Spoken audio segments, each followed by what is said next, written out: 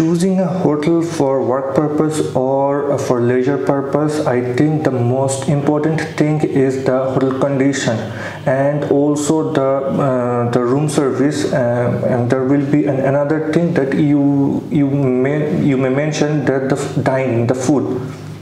These three things are very much important when you choose a hotel.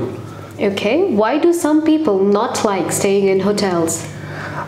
I think that because of pricing, because if you are stay too much days, it would cost a lot. Instead of staying hotel, you can stay in the tent or a lodge for rental purpose.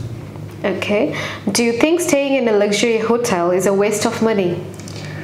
I don't think staying in a luxury hotel is a waste of money, because if you are in the hotel for once in a year, it would be great to stay in a luxury hotel for refreshing your mind and body.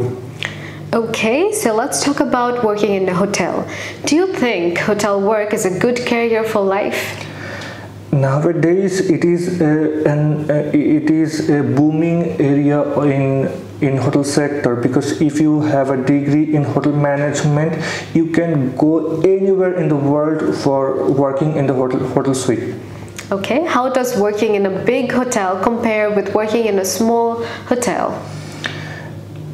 Big hotel means, I think it's a big office and give you enormous opportunity to work over there, and they will always give you some extra facilities to work over there. But in the small hotel, you do not have enough to do your job. So it would be better. So I think the big hotel has an international standard, which wherever the small hotel doesn't care about it. Okay, what skills are needed to be a successful hotel manager? I think there are more skills. There are 3 or more skills to be a successful hotel manager. You need a management skill, then you have interpersonal communication skill, and the main and major part is the hotel management degree, where you can give your colleagues, your teammates to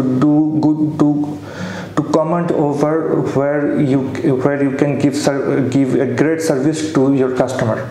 Okay, so thank you very much for the speaking exam. So have a great day ahead.